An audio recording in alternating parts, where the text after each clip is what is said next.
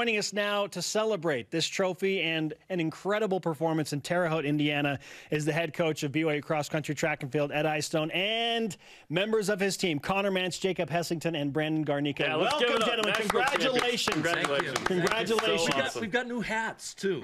We got new Those hats. are nice, too. They're not as nice as this, but they're really nice. What was the whole experience like? And let's start with you, Ed. Well, it was just really the culmination of 20 years of hard work, and these guys really brought it together, and it was a really fun day. There were some incredible conditions that they had to battle through, and we weren't the favorites. We weren't, we were ranked third going in. I think that was kind of to our favor, but we knew we had a chance. Our theme all year long has been naivete, be dumb enough to believe that it's possible, and the guys rose up and we got it done. That's the quote of the day. Be dumb enough to believe that it could actually happen. No, I love it so much. You mentioned the conditions that your team had to run through, and Brandon, I'd like you to comment on this. How were the conditions in Terre Haute? Because it looked like a muddy mess. It was wet. Honestly, I felt like I was being waterboarded. Not that I've ever been waterboarded, but there was just water being picked up, mud in my face. It was really gritty. Were you freezing? Were you could you feel it when you're running? Did you forget that part? Yeah, my face was pretty frozen, and it was really loud, and all I can think about was I got to run fast, but it was super cold. With us in BYU Sports Nation is Ed Eyestone and members of his national championship BYU cross country team. Coach, you're the first person to ever win an individual NCAA championship running and now coach a team. What does that accomplishment mean to you? Well, it's kind of fun to think about, but I mean, it's a pretty small pool of guys who have won the thing and that are coaching. But yeah, no, it's fun. And you know what? Sometimes I feel like I'm still that 23-year-old who won the national championship back in '84. So I try to just kind of make sure that these guys are having the same sort of quality experience I had back 35 years ago with Coach James. And so it's been really fun, really rewarding. Connor, you take third in the race. What was that experience like for you, finishing in the top three?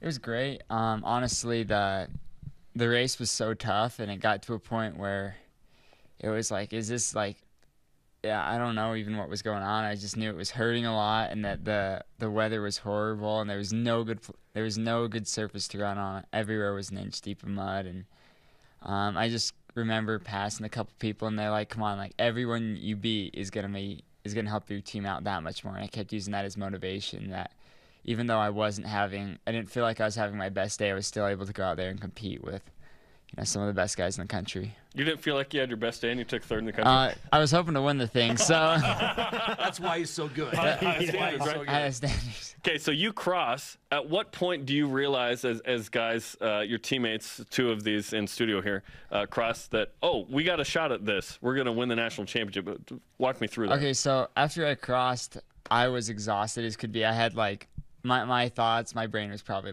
turned off. Understandably. Yeah, so I walked about 20 steps and just kind of laid down. I fell down in the ground in the mud and was just kind of laying there for a bit. By yourself? By myself. There's supposed to be officials to pick you up, but nobody did anything. I was just laying there watching the finish, just drenched in mud. And then I'm looking up and I'm seeing people finish, and I'm I have no idea how we're doing, because it's so deceptive when you just have tons of people finishing. And my teammate Danny Carney picks me up after, I don't know how long I was there. It felt like 2 seconds, but it might have been a couple minutes. He picks me, he just kind of grabs me, and I get up. He's like, "You want to sit down?" I'm like, "No, I'm good." And then we just start walking, and then Jake over here comes up to me, and he's like, "I think we won."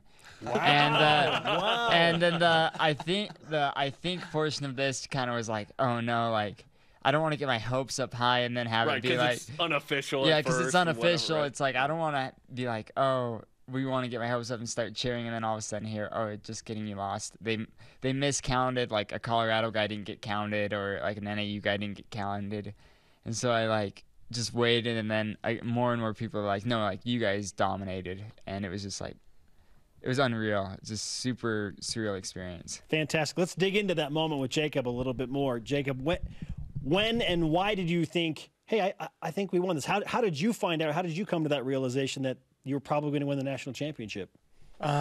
Just they score 5 in a cross country meet, and looking back, when I had a chance to turn around, I saw Brandon and then Matt Owens was our 5th guy. I saw them in the little finishing area, and I didn't see 5 from any other team. So that was my best guess is we have 5 in before any other team does. That was a good guess. And you guys, the last 2 or 3 years, right, it had gone up a notch where it was like, okay, we could do this. We're kind of a dark horse coming into this. What was the mentality, Ed, going into this one where, okay, we have the team to do it, let's do it? Yeah, well, you make a good point. We were 3rd 2 years ago, 2nd last year.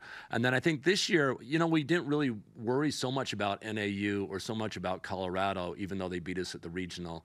At regional, we were just kind of coasting through, trying to save some juice for the national championships. So we were more focused on doing our own job, win the race that you are in. And if you win the race that you are in, meaning if Mance can battle and be in the top 5, and if Jake can battle for top 15, and Danny in the top 15, and Garnica top 40, if you win that battle, if you win your race, then the rest is going to take care of itself. And it ended up, we thought it was going to be really close. We knew we had a chance. NAU was a heavy favorite. We were ranked 3rd going in, but we knew we had a chance. And at the end of the day, it wasn't even close. And it was dominating, which was awesome. And Jacob, tell me about this, because it's one thing for Connor to be in 3rd, right? Boom, major points, right? But everyone matters. Those first 5 matter. So when you're neck and neck with some guys, what's the mentality knowing, okay, I can score and help this team win? There's some looking around. For a lot of the race, it spread out really quick, not like a typical cross-country national meet. And so I was just kind of looking around. I passed some guys from NAU and Colorado, and then my teammate Danny Carney came up on my shoulder a little bit later in the race, and we were able to push together and pass some people. And then I think we just realized that we were our 2nd and 3rd guys, and we were in front of NAU's 1st guy. And so that just kind of was a motivator and maybe helped us to relax a little bit more so that we could run well. How cold was it? I mean, what's the recovery like as well after running a race like that? Well, I mean, it was cold enough that after we did the post-race interviews and everything standing around there, we actually had some signs of maybe hypothermia going on. I mean, Connor was shaking. I mean, we had to get him to the medical tent, get him wrapped up in a blanket. And I mean, when these guys' percent body fat is south of 7%, then your ability to withstand the cold once you're done running is not great. And everyone was just totally drenched in this cold driving rain, but they recovered quickly once we realized that we had won the thing finally. Yeah. And I'm just super proud for all the men. Can we find a better place than Terre Haute, Indiana, to run the national championship? It's tradition, but it's tough in late November, right? Yeah. Yeah. Well, and our women's program did so well, too. I think that was part of our success for the day, because we were able to watch them run beforehand, see them battle, have their best race of the year, and come within 6 points of winning, get in 2nd place. And we said, okay, man, we got next. Let's go do it. And I mean, you can see that. I mean, the rain is just coming down. What a great finish by the women. The 3 coming together. 5, 6, 7. That was unbelievable. Unbelievable. And then Connor did a nice job pipping this guy from Virginia Tech right at the line for 3rd place, too. You love that. That's big time, right? Top 3. That's awesome. Now, my understanding is, and by the way, Terre Haute's got to be the spot. That's where they won the national title.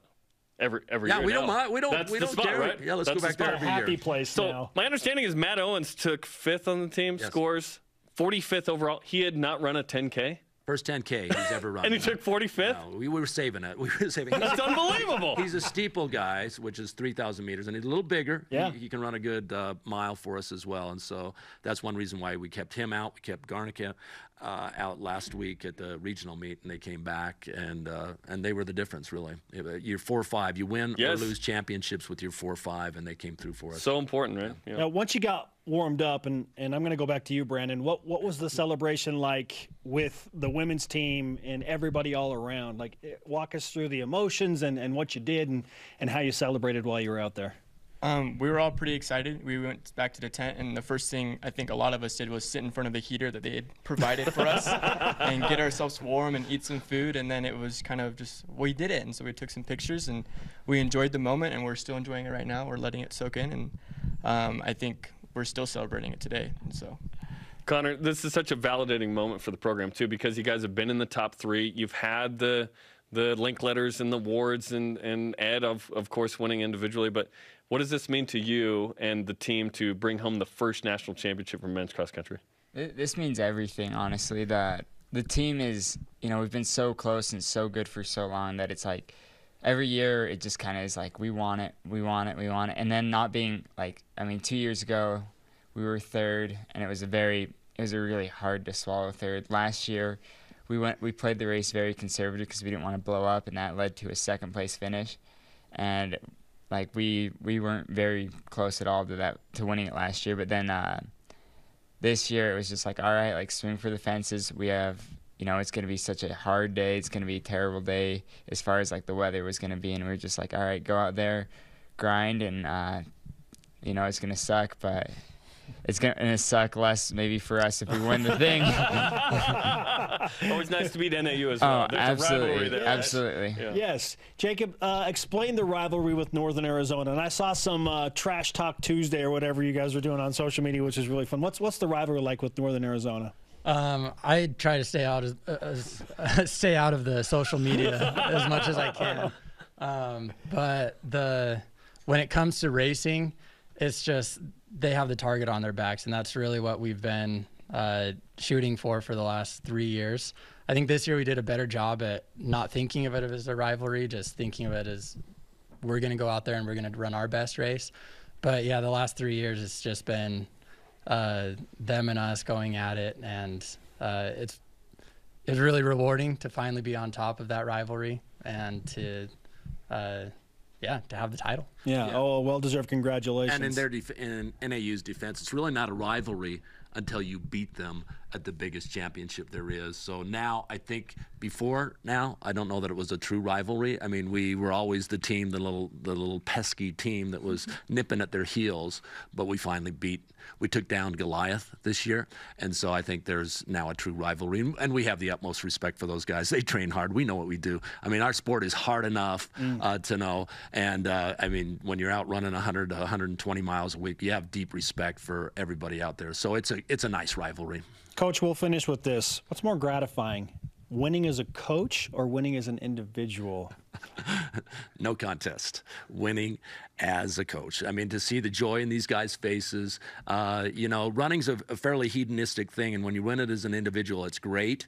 But when you win it as a coach, and you can see the joy in the faces of their parents and themselves, and really all the guys that I've had a privilege of coaching over the last 20 years. I had 150 texts on a Saturday night, most coming from guys who have been part of the program, and basically my response was, these guys were standing on the shoulders of you guys and all the work that you had done in the past. So it's a great moment that way. They were all a part of it as well. Yeah, pretty cool. Yep. Awesome. Well, congratulations, guys. Yes. This is big time. This is big time. The first national title in 15 years at BYU for anybody. Oh, yeah, that's cool. And first under Tom Homo as athletic director, by the way. So awesome. I think we're going to get a couple more though this year. Let's keep it going. Let's go. As well as soccer's going and everything, and we hope to bring another one of these back next year. Yeah. Okay, awesome. Fantastic. Why And stop we've at never one? had 4 guests on the set, by the way. You have to win a national championship to get 4. Big time. And we wanted to accommodate. So thanks for coming in, all of you, and congratulations. Now, Connor and Ed have That's signed the awesome. flag, but we need let's do Jacob and Brandon to sign the flag. So on your way Absolutely. out, ink the Sailor Kook flag with that national championship signature. Oh, I love it so much. Thanks, guys. Okay. Congratulations again. Thanks for coming on. Okay, come.